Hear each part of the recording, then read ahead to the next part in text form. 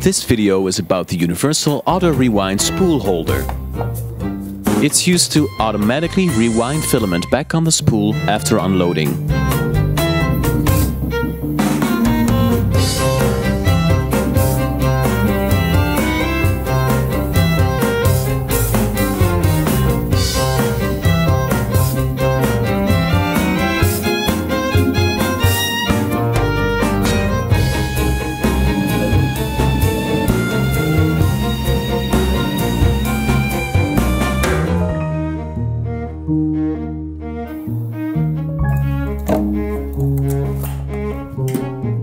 After printing the parts, the first step is to prepare the spring.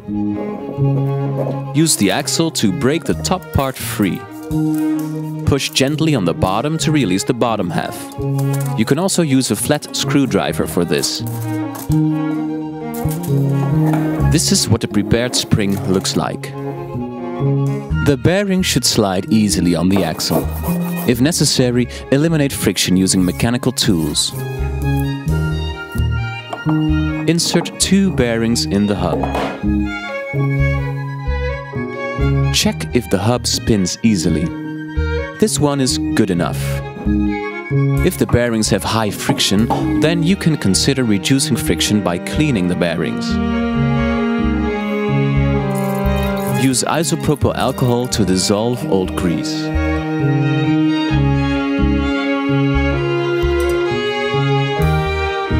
Let it dry and apply light oil.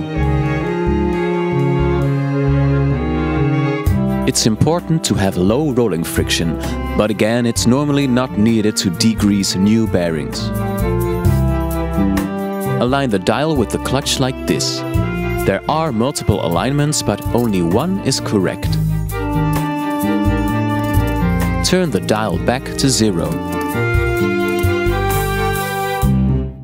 Insert the spring and make sure that the shaft goes through the dial. Attach the hub to the clutch.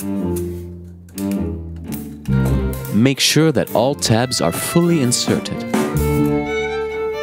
Insert the axle and place the clip at the other end.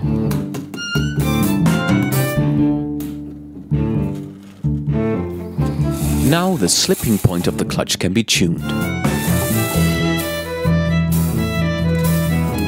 A higher value tightens the clutch, resulting in more torque and rewinding revolutions.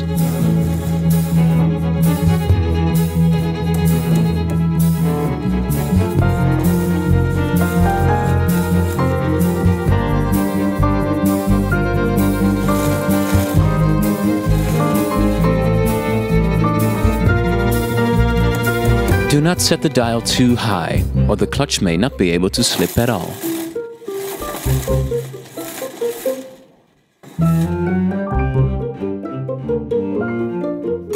Besides the soft spring on the right, a stiffer version is also available. While this gives more torque, it provides fewer rewinding revolutions.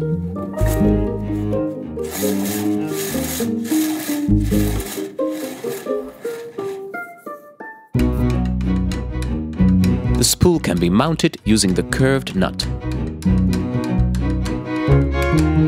The optional flat nut provides additional security. Spin the spool to check if it's properly balanced.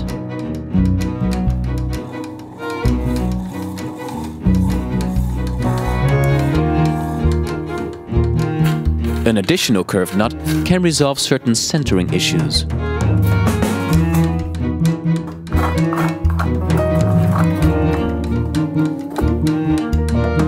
However, some spools are slightly out of balance by themselves.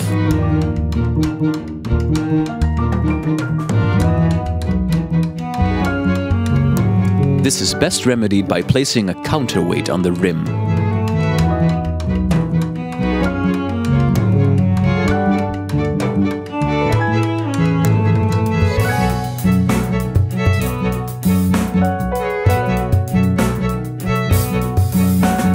The tube holder is optional and serves to better guide the filament. Pre-tension the spool by spinning it 1 or 2 turns before feeding the filament.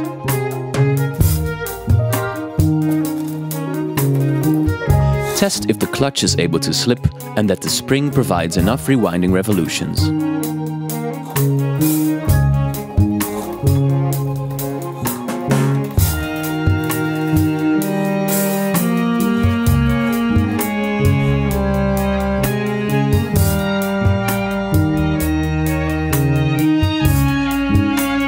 If the filament tube is curved, then it should follow the curvature of the filament.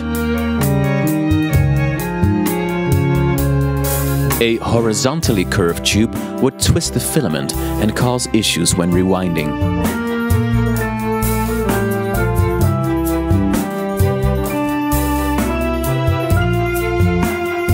Good spool placements are behind, below and above the printer.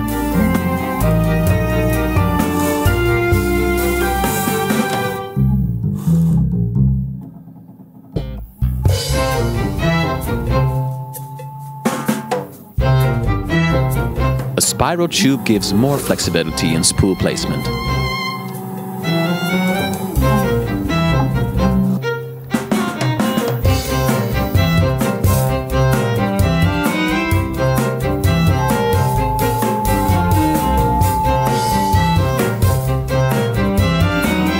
Enjoy printing and using your Universal Auto-Rewind Spool Holder.